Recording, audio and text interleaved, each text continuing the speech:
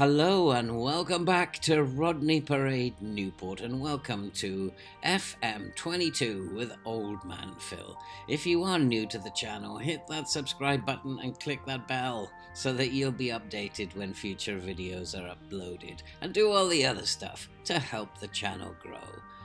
And if you already have been following along, you'll know that this team was promoted as champions from the Sky Bet League 2 to the Sky Bet League 1. But you'll also know that it was nowhere near good enough to be able to survive in the higher league. So we had to do some stuff as we were going into the summer transfer window. A little bit tricky, as we'd only received from the board 7k in transfer funds, which was going to make it very, very difficult indeed. But with a little bit of financial jiggery-pokery and one or two very nice little moves, we probably can improve this squad. So let's first of all have a look at how we got on in the transfer window. And the first thing that we had to do was have a clear out, and Wilmot, Fisher, Telford, Hall and Masulu were all let go at the end of their contracts. And Cooper, who we were still keen to re-sign, and Azaz, who was very unhappy at the time, returned to their respective clubs from their loan period with us. And what that meant was that we had now freed up 7 spaces in the squad, which we now hope to fill with players that were much better than we currently had. And so let's see who we were able to manage to bring in. Well, as I said, it was a very, very busy window, and the first thing that we did was to bring in Dan Sweeney for a fee of £55,000, probably rising to around about 100 over the next year or so. But I like the look of him. His physicals are very, very good, and he's got numbers where I need him to have numbers. And although not an exceptional player, a very good buy for us.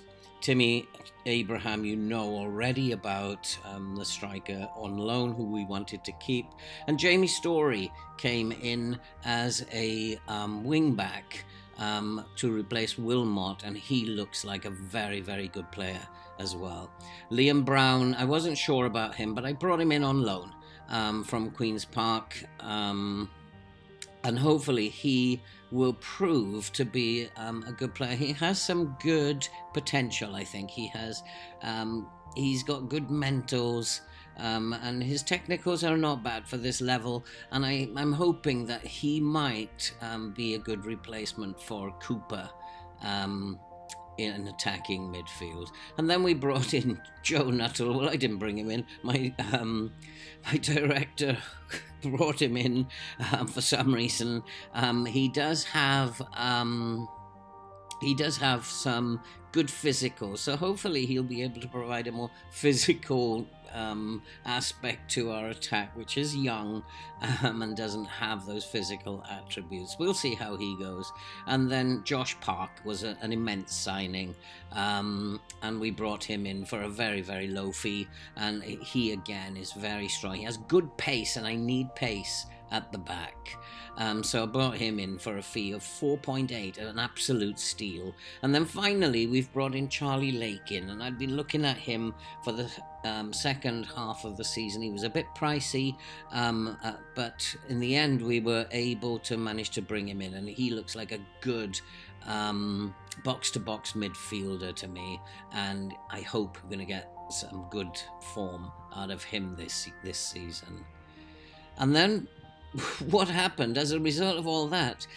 And even with all that, we still have 83,000 left in the transfer budget, but unfortunately we are very close to our limit on the wage budget, and unfortunately I'm not allowed, because of financial fair play, to make any adjustments to that.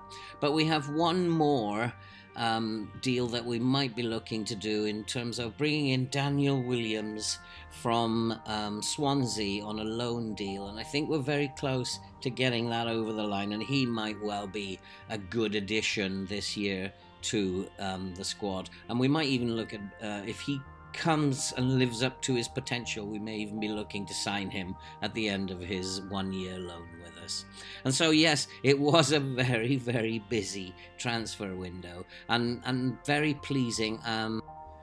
But even though we have strengthened the side in a number of areas, I still think that we need a miracle. And this has been backed up by the media, who have us placed at 23rd and almost favourites for relegation this season, even after all that transfer activity. We shall see if their prediction turns out to be an accurate prediction. But the board were, if they weren't kind in their transfer budget, they have been kind in their expectations of us. And nothing really has changed since the last episode.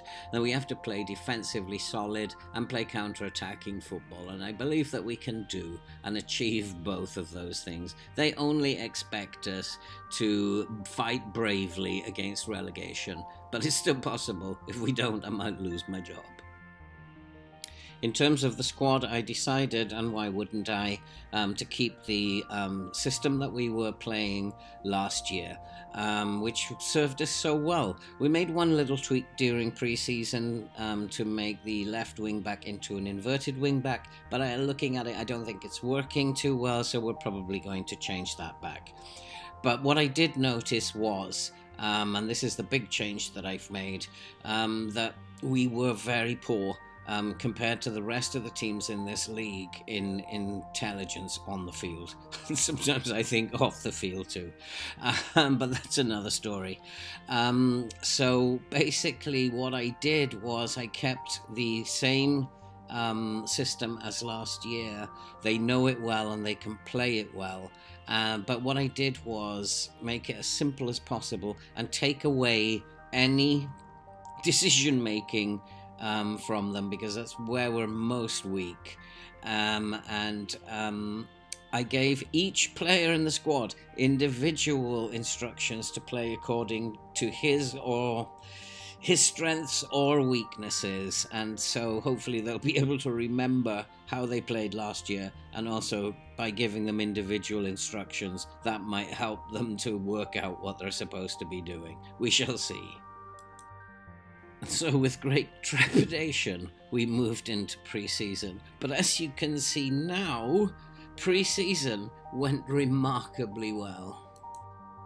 And that included a 2-0 victory at home to Shrewsbury, who also are in the Sky Bet League One. And that was a very, very pleasing result. And we also beat Swansea 1-0 at home, which, again, surprised me a great deal. Things were looking good as we went into the new season.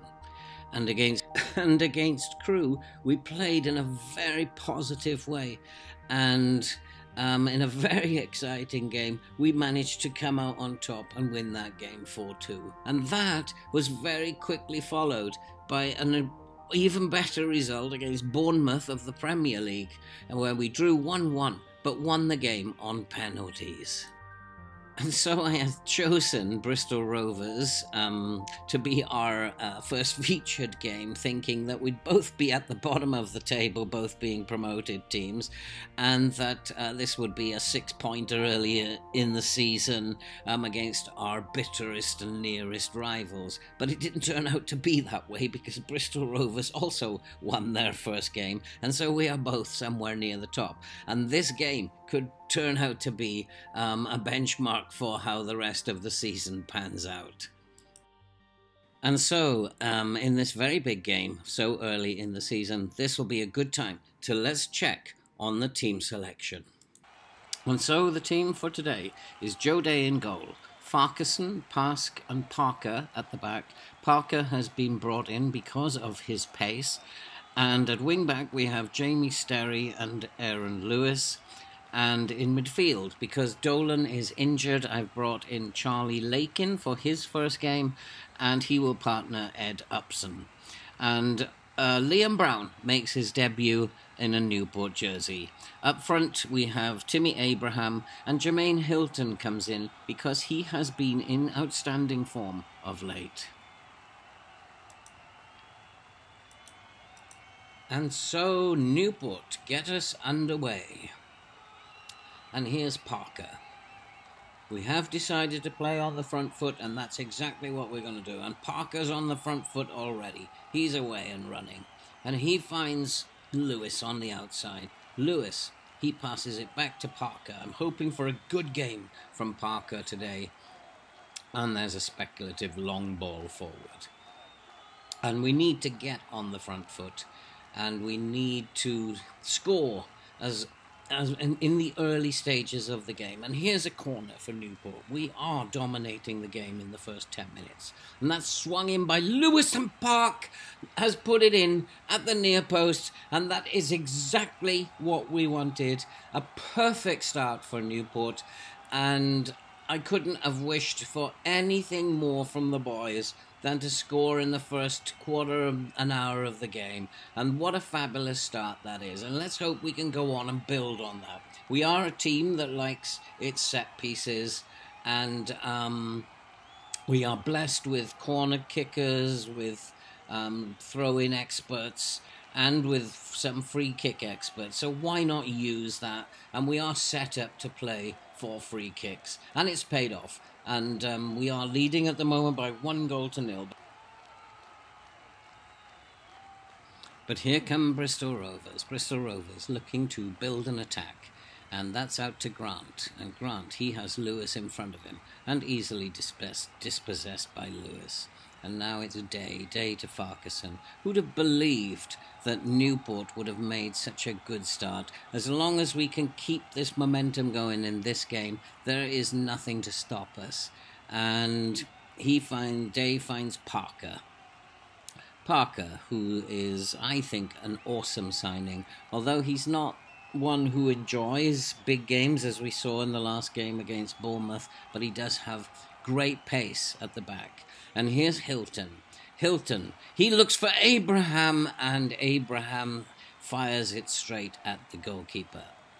And so we sit in second place at the moment, and I just do not believe this is happening. As Lewis fires in a corner, and Farquharson rises and doubles the lead, and yet again it's from a set piece, and Bristol Rovers are unable to cope with our dominance in this area of the game. Lewis, a simple near post corner, and Farquharson, above his man, heads it in, and it's now Bristol Rovers 0, Newport 2, and with just 23 minutes gone, we have another free kick, and Parker finds himself in foreign territory and does the sensible thing and fires it back towards his own defence, and it's going to be picked up by Laking, a debutant today, making his first appearance for Newport County. He finds Sterry. Farquharson gives it back to Lakin, and he passes it back to Parker to Lakin. It needs to come out wide, but we do play a little bit on the narrow side, but if he could have put it out wide, that would have been good in that circumstance. But here's Sterry past his man, very easily past his man. Now, can he get across him? Turns back, finds Farquharson, who's having a great game, and he finds Sterry to Upson, and that is another corner. And so we have another corner over on our left-hand side. Now, can Lewis provide another opportunity? Here comes Lewis, fires it in, and that's headed away this time. And so at the moment we are sitting top of the Sky Bet League One. And after 2 games, I wouldn't have believed anybody if they had told me that. But I'm starting to believe it now. Here's Sterry to Abraham. Abraham finds Hilton. Hilton to Lakin. And Lakin obviously doesn't know that Hilton doesn't have any pace, and tried a little cute through ball there, but didn't pay off. And here come Bristol Rovers. That's a long kick. And Abraham, this is Anderson. Anderson swings in across, and that is a chance for Bristol Rovers. And we do need to be careful. I'm starting to get a bit concerned about the space that they are finding out wide, and I don't like it when teams are swinging in these crosses into our penalty area. And Bristol Rovers are doing a lot of that. And here comes another one, and that's headed away this time. And although they're getting a lot of crosses in, they're actually not getting on the end of them too much. But here comes another cross, and that's a header, but it's too far out to really worry Day. And so as half-time approaches, we just need to stay in control. And there is half-time. And the score at half-time is Bristol Rovers 0, Newport 2. And so basically we just need to say more of the same, boys, at half-time. It's been an absolutely stunning performance in the first half. And if we can just do a little bit more, then the game is ours. And we will be sitting on top of the Sky Bet League One. But here come Bristol Rovers. We still need to be very, very careful. They do look dangerous from out wide. And I haven't made my mind up yet what I'm going to do about that. They don't seem to have much of a threat in front of goal as Grant comes forward for Bristol Rovers. And this is going to be another cross, but that goes harmlessly into the side netting. No, I was going to force them inside, but they're not actually looking dangerous from these crosses. And here's a corner for Bristol Rovers. They are putting us under a little bit more pressure now, though, as the ball's cleared up towards Abraham, but he's no chance of getting on the end of that. And here come Bristol Rovers again, moving down that right-hand side. Now, I do know that the threat is from the right-hand side, so we are going to do something about that. We'll either press Grant a little bit more, or we are going to put Lewis on a defend role in order to track him a little bit better. But at the moment, it's Newport with Parker. Parker, who's having a good, solid game for us at the back. He finds Lewis. Lewis back to Parker. Lewis again. Now, what can Lewis do? Lewis lumps one forwards towards Abraham. Abraham's in on goal, and Abraham has scored. And that has made it Bristol Rovers 0, Newport 3. And I think that's probably game over. Abraham, that's his third goal of the season, as well as Farquharson, and he's loving life at the moment. He's attracting a lot of attention from bigger clubs. We'd expect that. But that is just Abraham. That's what he does. He's a player that we hope that we can keep hold of for some time to come. And here's Lewis with a throw. Can we make it 4? And he finds Pask. Pask, who's also had a great game at the back for Newport. He finds Lakin, who seems very comfortable in the midfield there. And Sterry passes it back to Farquharson. Farquharson has been immense at the beginning of this season.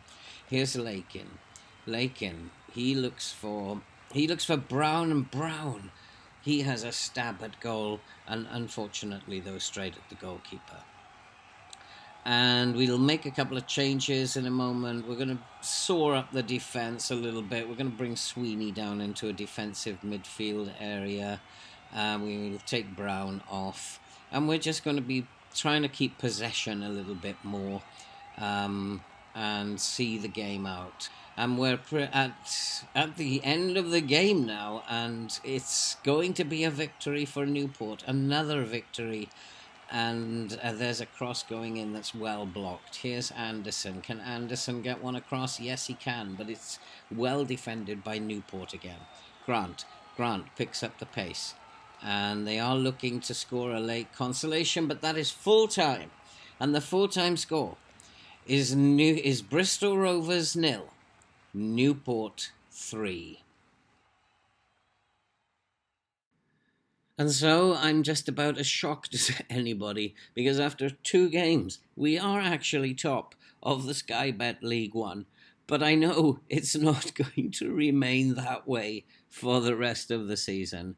We've had a really, really impressive beginning to the season. We are also in the 3rd round of the Caribou Cup, and we have drawn Tottenham at home. A game I shouldn't be looking forward to, but why not? We seem to be beating anybody. And despite bringing in 7 new players, I've never seen the dynamic screen like that so early in the season, and it just doesn't make any sense to me. But we are enjoying life here at Newport at the moment. Everybody is happy. It's a happy town. It's a happy club, and long may it last. And so we have begun our season in the Sky Bet League One, and we couldn't have wished for a better start. And I'll be back around about the Wickham or the Oxford game, when I'm sure that things are not going to be looking as grand as this. If you like the video, give us a big thumbs up and do all that subscribing stuff and to help the channel grow. And all that remains to be said is, I will see you in September.